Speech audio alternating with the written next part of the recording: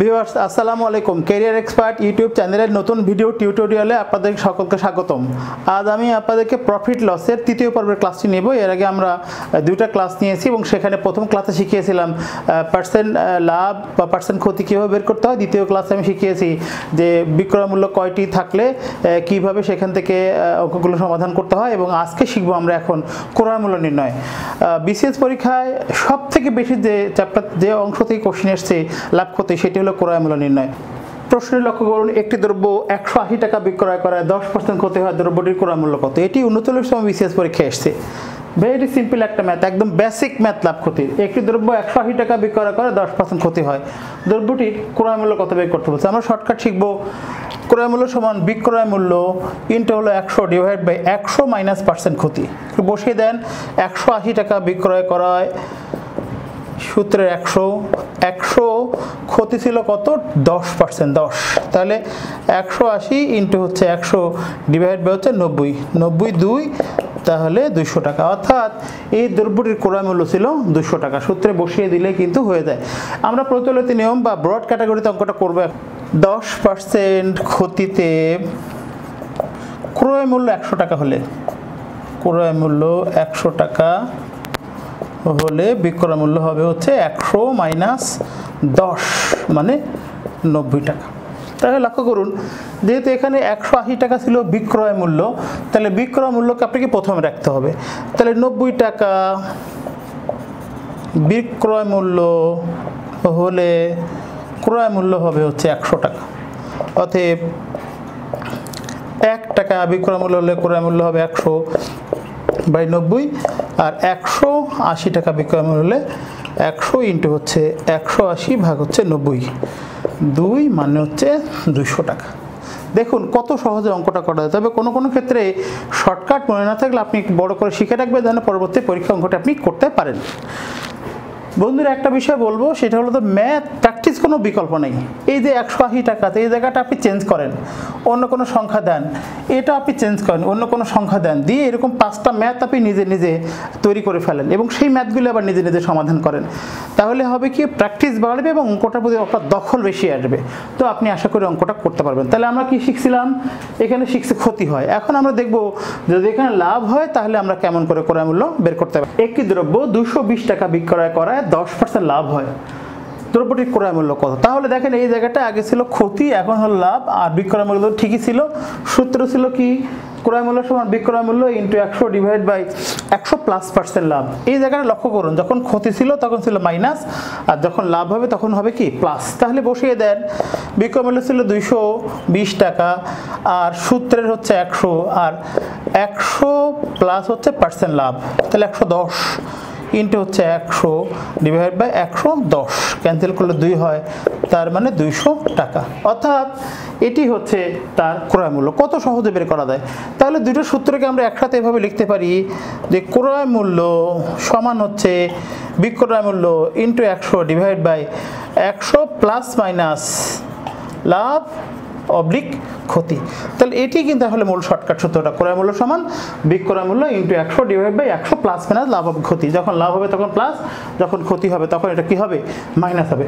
এখন আমরা বড় করে ম্যাথটা 10% লাভে ক্রয় মূল্য 100 টাকা হলে বিক্রয় মূল্য হবে 110 টাকা, 100 প্লাস 10।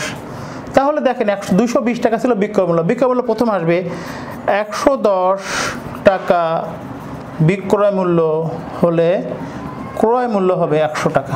অতএব 1 টাকা হলে 100 ডিভাইড বাই 110 টাকা, এবং 220 টাকা হলে এটি হবে 100 ইন্টু 220 ডিভাইড বাই হচ্ছে 110।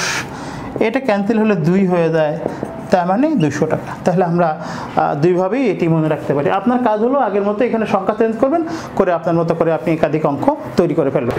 আমরা আরও একটা গুরুত্বপূর্ণ অঙ্ক লক্ষ্য করি, যেটা পরীক্ষা খুব থাকে, লাভ ক্ষতি চ্যাপ্টার অন্যতম গুরুত্বপূর্ণ একটি অঙ্ক। একটি দ্রব্য 5% ক্ষতিতে বিক্রয় করা হলো, যদি বিক্রয় মূল্য 45 টাকা বেশি হতো তবে 10% লাভ হতো, দ্রব্যটির ক্রয় মূল্য কত? প্রথমে আমরা শর্টকাট শিখবো। ক্রয় মূল্য সমান হচ্ছে অধিক বিক্রয় মূল্য বা বেশি বিক্রয় মূল্য ইন্টু হচ্ছে 100 divide by percent love plus percent ক্ষতি। তার মানে হচ্ছে এখানে অধিক বিক্রয় ছিল কত 45 টাকা, এই যে সেই 45 সূত্রের 100 আর 10% লাভ, এই 10% লাভ পার্সেন্ট ক্ষতি, তাহলে ক্যান্সেল করে 300 টাকা থাকে। এটি হলো আপনার খুবই ইফেক্টিভ একটা সূত্র এবং খুব কাজে লাগে। আমরা এটাকে একটু বড় করে শিখবো এখন। ম্যাথটি ব্রড করে কি করলে কি হবে লক্ষ্য করুন। এখানে 5% ক্ষতিতে ক্রয় মূল্য 100 টাকা হলে বিক্রয় মূল্য 100 - 5 মানে 95 টাকা। আবার এই 10% লাভে ক্রয় মূল্য 100 টাকা হলে বিক্রয় মূল্য 100 + 10 মানে 110 টাকা। অধিক বিক্রয় মূল্য মানে এই দুই বিক্রয় মূল্যের বিয়োগফল 15 টাকা। 15 টাকা অধিক বিক্রয় মূল্য হলে ক্রয় মূল্য হচ্ছে 100 টাকা, 1 টাকা হলে আর 45 টাকা হলে 45 টাকা হলে হচ্ছে যে 300 টাকা। তাহলে আমরা এভাবেও কিন্তু অঙ্কটা বের করে ফেলতে পারি।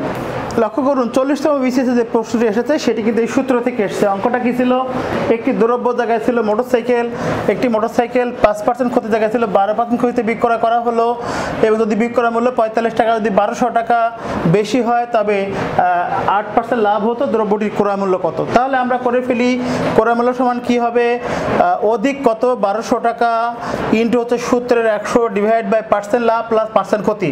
পার্সেন্ট লাভ ছিল 8% এবং ক্ষতি ছিল হচ্ছে 12%। তাহলে কি হয়ে যায়, 1200 ইন্টু 100 ডিভাইড বাই এটা হলো 20, এই শূন্য ক্যান্সেল, আর 2 5 10, তার মানে হচ্ছে 6000 টাকা। লক্ষ্য করুন 40তম বিসিএসে এই প্রশ্নটা এসছে। তাহলে কত সহজ, আপনি দেখেন লাভ ক্ষতি চ্যাপ্টার থেকে আমি প্রথম ক্লাসে বলছিলাম যে খুব বেসিক একটা কোশ্চেন লাভ ক্ষতি চ্যাপ্টার থেকে আসে, এবং আমার 4টা ভিডিও ক্লাস দেখলে অবশ্যই আপনি পরীক্ষার সময় এই বেসিক অঙ্কটা আপনি করে আসতে পারবেন। দেখেন 40তম বিসিএসে এই কোশ্চেনটা এসছে, সুতরাং এটি কিন্তু খুব একটা কঠিন কাজ না। আই হোপ দ্যাট অঙ্কটা আপনি পারবেন। তাহলে বাসায় বসে আপনি কী করবেন, এরকম সংখ্যা পরিবর্তন করবেন, মোটরসাইকেলের জায়গায় আপনার যেটা পছন্দ সেই গাড়ি লাগাবেন, অথবা অন্য কিছু দিন, হোয়াট এভার, যেটা আপনার মন চায় আপনি লাগায় আপনি এটা অঙ্কটা তৈরি করেন, করে আপনি সমাধান করে এবং পরে উত্তর মিলান, দেখেন আপনি অঙ্কটা পারেন কিনা। যদি এমন মনে হয় অঙ্কটি সঠিক কিনা আপনি বুঝতে পারছেন না, আমার ক্যারিয়ার এক্সপার্ট ম্যাথ একটি গ্রুপ আছে, একটি পেজও আছে, আপনি ইচ্ছে করলে সেখানে জয়েন করতে পারেন এবং আপনি অঙ্কটা সেখানে ছবি তুলে আপলোড করেন, দেখবেন আমি আপনাকে অঙ্কটা ঠিক আছে কিনা জাস্ট চেক করে দিয়েছি। একটু লক্ষ্য করুন, একটি দ্রব্য 378 টাকা বিক্রয় করলে যত ক্ষতি হয়, 450 টাকা বিক্রয় করলে তার 3 গুণ লাভ হয়, দ্রব্যটির ক্রয় মূল্য কত। 378 টাকা বিক্রয় করলে যত ক্ষতি হয়, 450 টাকা বিক্রয় করলে তার 3 গুণ লাভ হয়। বন্ধুরা একটা কথা অবশ্যই খেয়াল করুন যে সেই যে অ্যান্সারটা ক্রয় মূল্য মনে করেন X টাকা, 450 টাকা বিক্রয় করে লাভ হয়েছিল, 378 টাকা বিক্রয় করলে কি ক্ষতি হয়েছে। তাহলে বোঝা গেল যে এই অঙ্কটার এই জায়গায় থাকবে হচ্ছে আপনার ক্রয় মূল্য, এইটা হলো ক্রয় মূল্য, যেহেতু বিক্রয় মূল্য বেশি তখন হবে লাভ সমান কি হবে 450 - X, যেহেতু এটা ক্ষতি হয়, ক্ষতি হলে ক্রয় মূল্য বড় হয়, তাহলে ক্ষতি বের করবেন কেমনে, X - 378। একদম শুরুতে বলেছিলাম যখন ক্ষতি হবে তখন ক্রয় মূল্য বড় হবে, আর যখন লাভ হবে তখন কিন্তু বিক্রয় মূল্য বড় হবে। তাহলে বিক্রয় মূল্য যদি বড় হয় তাহলে সেক্ষেত্রে লাভ হয়, এবং তখন আমরা লাভ বের করতে পারবি কিভাবে, বিক্রয় মূল্য মাইনাস ক্রয় মূল্য। আর যখন ক্ষতি হয় তখন ক্ষতি হলে বিক্রয় মূল্যটা ছোট হয় এবং ক্ষতির পরিমাণ বের হয় কেমনে, ক্ষতির পরিমাণ বের হয় ক্রয় মূল্য থেকে বিয়োগ করতে হয় হচ্ছে বিক্রয় মূল্য। তাহলে যদি আমি ধরে নেই এই X হচ্ছে আমার ক্রয় মূল্য, তাহলে কিন্তু অঙ্কটা হয়ে গেছে।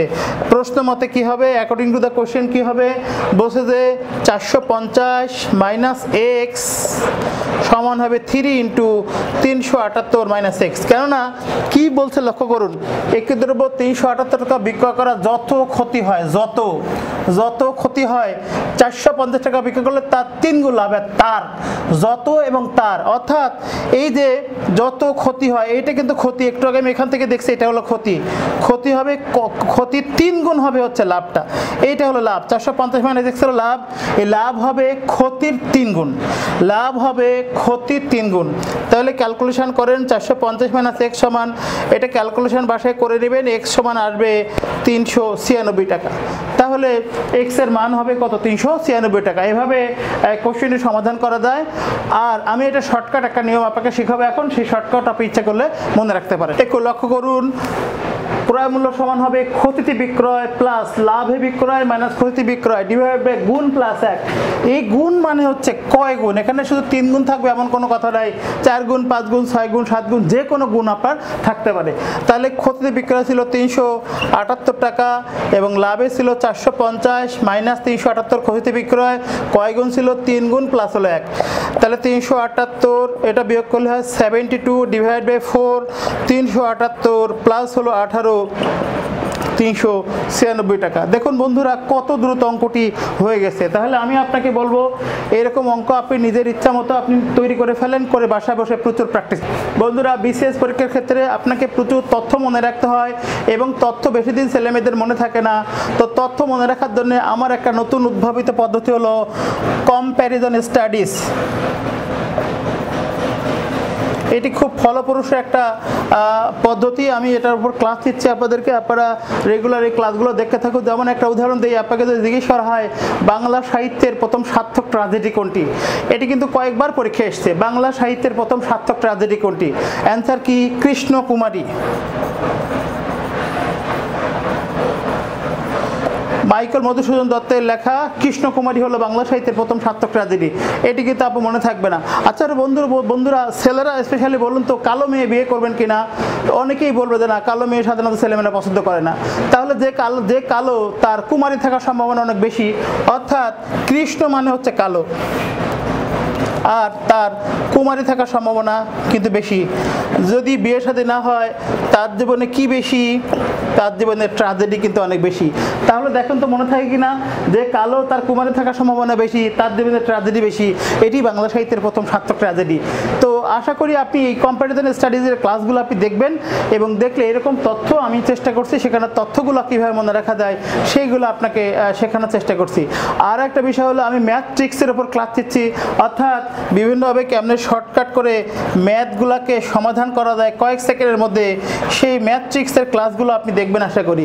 সেখানে আমি চেষ্টা করছি কত শর্টকাটে হিসাবগুলো করা যায়, ম্যাথের ট্রিক্সগুলো শেখানো যায়, সেই ক্লাসগুলো আপনারা দেখবেন ইনশাল্লাহ। তো সেই পর্যন্ত ভালো থাকুন ইনশাল্লাহ। আবার দেখা হবে নতুন কোনো এপিসোডে। আমার এই ভিডিওটি যদি ভালো লেগে থাকে অবশ্যই ভিডিওটি বেশি বেশি শেয়ার ও লাইক দিন এবং অবশ্যই পাশে থাকা বেল বাটনটি প্রেস করে রাখুন যেন পরবর্তীতে নতুন কোনো ভিডিও আসলে সবার আগে ভিডিওটি আপনার কাছে পৌঁছায়। তো সেই পর্যন্ত ভালো থাকুন ইনশাল্লাহ। আর আপনি যদি আমার চ্যানেল নতুন হন তাহলে অবশ্যই চ্যানেলটি সাবস্ক্রাইব করে ফেলুন। আল্লাহ হাফেজ, থ্যাংক ইউ।